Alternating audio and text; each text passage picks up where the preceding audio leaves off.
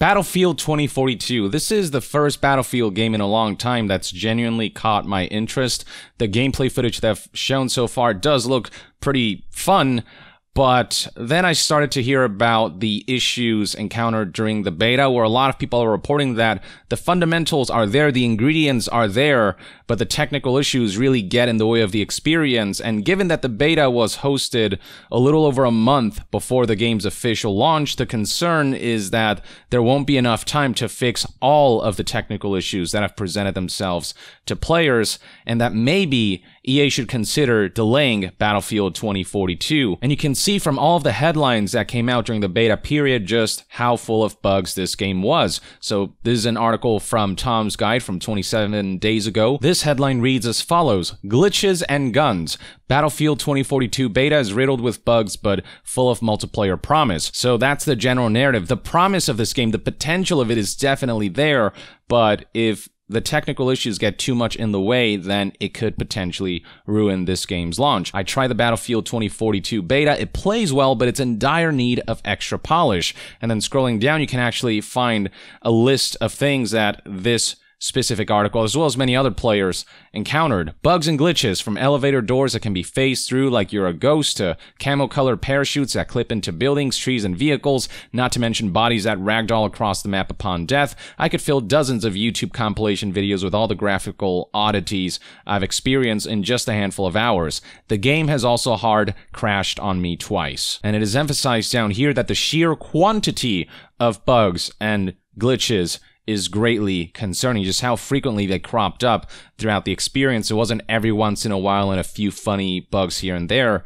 They were disruptive enough and frequent enough that it's causing a lot of concern. Ars Technica's headline reads, Battlefield 2042 beta impressions, strong ideas buried in a buggy mess. With just over a month until launch, DICE's latest shooter still needs a lot of work. And scrolling down in this article, you'll find the editor emphasizing that there is a laundry list of technical hitches and bugs: being unable to get past the start menu, loadouts including the wrong weapons, gun attachments going missing or randomly changing, hard crashes, substantial performance drops, and performance really has been among the top concerns among players. I mean, this is a first-person shooter. Performance being smooth and consistent is paramount to the experience, and that's where players had a lot of trouble with this game during its beta. Now, DICE did come out and address some of the feedback surrounding this game, as reported by Game Rant here, and scrolling down, you'll find a bit where the article notes that DICE also addressed players' concerns with performance, backing up a previous comment by EA's community manager about Battlefield 2042's open beta being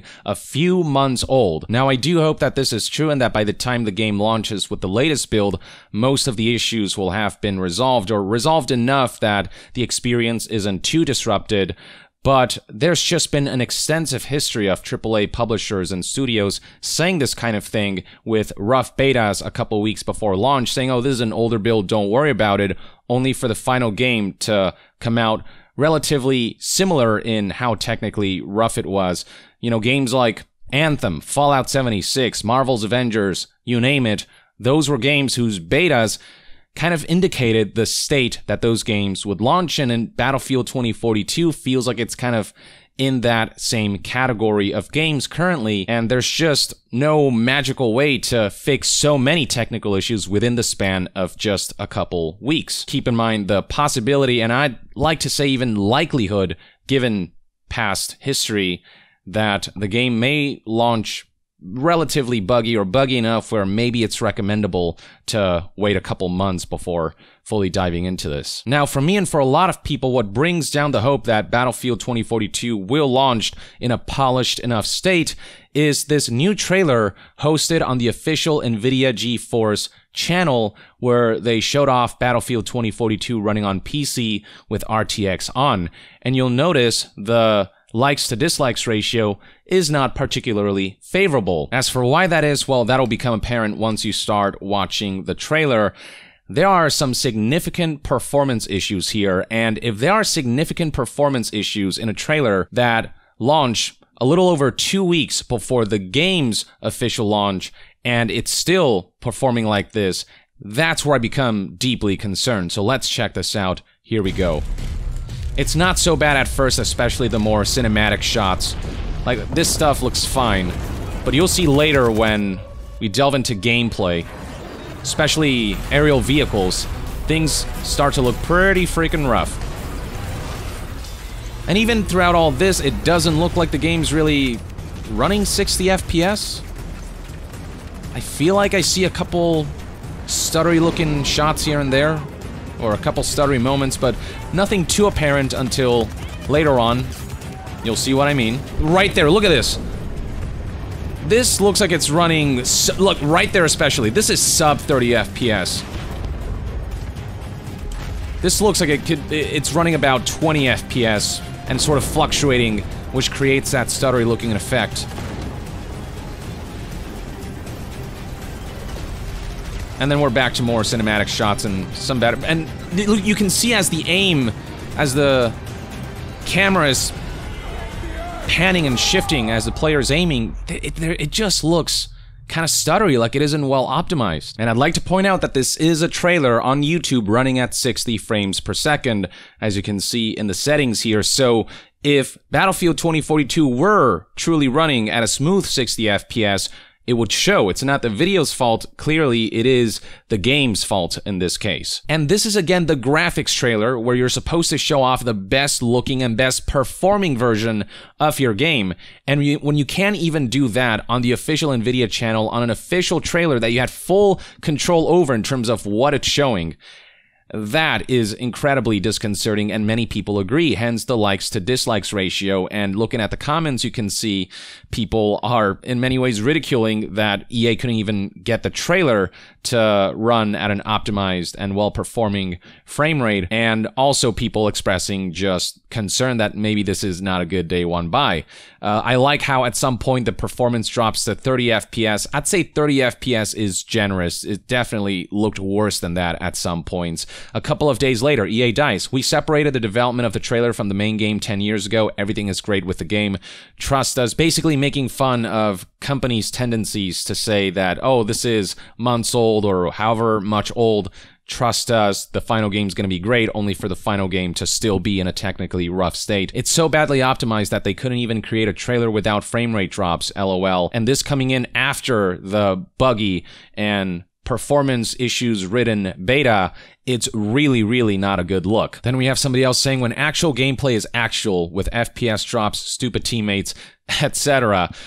I guess at least the trailer is honest and isn't trying to sell us on a performance that it cannot achieve by most people's PC standards. But still, the better option is to delay the game if, you know, by November, what is it, 19th, I believe this game is launching. The description states November 12th is early access, which is basically on-time launch, and then everyone else gets access to it late is how this works. The on-time release of November 12th, that's what I'll consider to be the release date. That's when people will be able to have access to the final game, assuming they purchase the correct edition or whatever it is that they've locked this behind. So basically, this game is launching in a week as of the recording of this video, and if a trailer 12 days before a game's launch looks this rough performance-wise, I cannot say I'm optimistic about launch prospects. Now, maybe if you turn off RTX, then performance will be fine, but I've seen games with RTX on run better, even though, you know, they may be more expansive or even better looking, and those seem to be running fine in their trailers. But in the Battlefield trailer, which is also again a first-person shooter where frame rates are paramount, this kind of showcase is just not going to do marketing any favors. Other developers seem to be able to get their games running on RTX with full frame rates, looking smooth, and be able to release a trailer that reflects that. With EA, with Battlefield 2042, it just doesn't look like it's optimized enough to make that a possibility, even for the developers, which is kind of crazy. So I guess you either want to play with RTX off, and even then you never know. There's still no guarantee that even with RTX off, the game's performance will be as optimal as it needs to be, if the beta is any indication. Or maybe it's worth holding off until the reviews come in, until people gauge the technical state of the game and whether the latest build really is that different from the months-old buggy build, or whether many of the bugs still persist.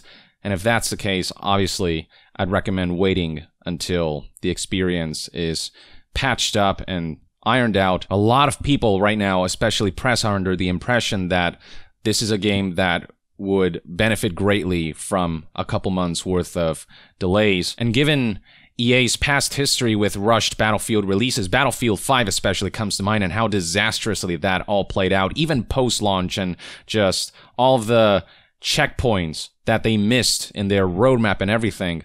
We don't want history to repeat itself, so I hope EA will take the feedback into consideration and delay. Sure, they might miss certain financial guidance for a quarter or whatever, but the long-term success of this game could be greatly bolstered by a smooth launch. This is just something that companies don't seem to understand, and so I guess all we can do for now is keep our fingers crossed and await feedback and reviews on how the final game turns out.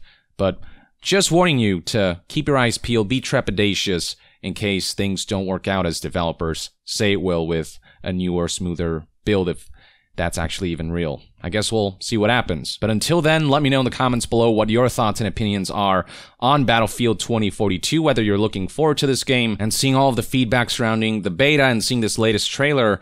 Do you think Battlefield 2042 can be fully fixed and ironed out enough by launch, or do you think this is more of a we should wait before buying this type of scenario? Share your thoughts in the comments below, and to be further updated on all things gaming news, reviews, and discussions, stay tuned right here on Young Yeah. I'll see you guys next time. Young out.